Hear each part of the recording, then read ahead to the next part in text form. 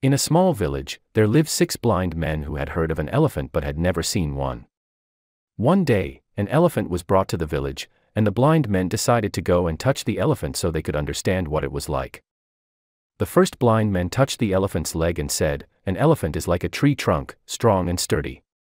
The second blind man touched the elephant's tail and said, "An elephant is like a rope, thin and flexible." The third blind man touched the elephant's tusk and said, "An elephant is like a spear, sharp and dangerous."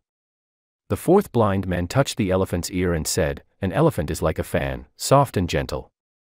The fifth blind man touched the elephant's side and said, "An elephant is like a wall, flat and immovable." The sixth blind man touched the elephant's trunk and said, "An elephant is like a snake, long and wriggling." The 6 blind men began to argue, each insisting that their perception of the elephant was correct. They could not understand why the others saw the elephant differently. A wise man passing by saw their argument and approached them. He asked them to describe what they had touched, and each blind man shared his perception.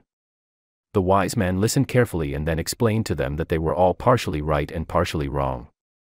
He told them that the elephant was like a tree trunk in its strength, like a rope in its flexibility, like a spear in its sharpness, like a fan in its gentleness, like a wall in its immovability, and like a snake in its length and movement. Each of their perceptions was correct, but it was limited to their own experience.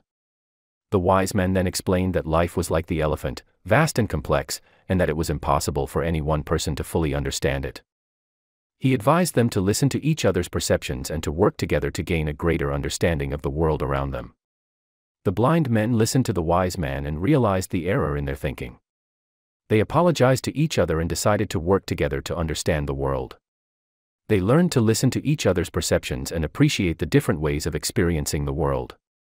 From that day on, the 6 blind men worked together and helped each other to explore the world around them. They discovered that by sharing their perceptions and experiences, they could gain a greater understanding of the world and of themselves. The story of the blind men and the elephant teaches us that our perception of the world is limited by our own experiences and that by listening to others and working together, we can gain a more complete understanding of the world around us. It reminds us that we should not be quick to judge or criticize others for their perceptions, but instead, we should seek to understand and appreciate the unique ways in which they experience the world. The lesson learned from this story is that perception is subjective and limited to our own experiences, and that we should listen to others and work together to gain a more complete understanding of the world. It teaches us to appreciate and respect the diversity of perceptions and experiences, and to avoid judging or criticizing others for their unique perspectives.